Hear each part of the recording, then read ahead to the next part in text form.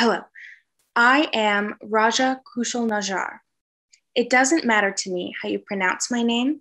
What is important to me is that you spell my name correctly because my first language is written English. Currently, I teach and run the IT program at Gallaudet University, the only university for the deaf and hard of hearing in the world. Gallaudet is officially a bilingual university using both written English and sign language with emphasis on visual accessibility and communication for the deaf.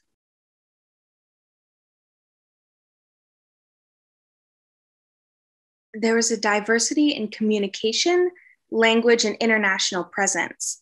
The importance is in building and connecting these different areas and communities. This is a huge part of how information is transferred from one place to another, where it contributes to both language and to culture.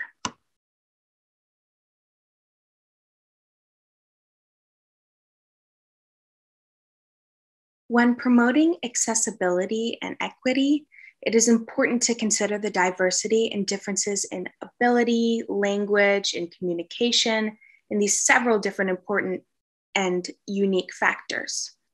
By thinking about these factors, such as making people with different capabilities visual and promoting the thinking about the transference of information and experiences, are critical and helpful ways to allow the deaf and hard of hearing and people who are dependent on visual accessibility to be included in the world as well as in the academic community.